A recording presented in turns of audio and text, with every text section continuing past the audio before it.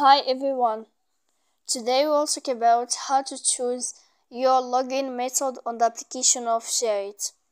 To know how to choose your login method on the application of Shareit, you should just go to Shareit as you see and we click.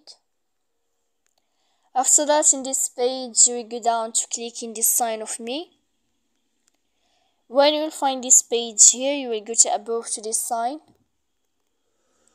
After that, you will enter to manage profile. Then in this list, you will go to click account center.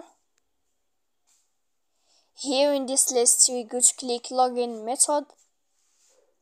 And then you can choose or select any login method you want, for example, Google or Facebook or email, as you see here. So please don't forget to support us by like and subscribe. See you next time in another video.